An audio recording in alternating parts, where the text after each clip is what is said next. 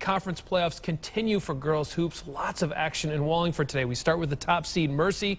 They routed Sheehan, the 8th seed. Pick it up in the second half. Already a big lead for the Tigers. Bella Santoro, the drive, the basket, and the foul.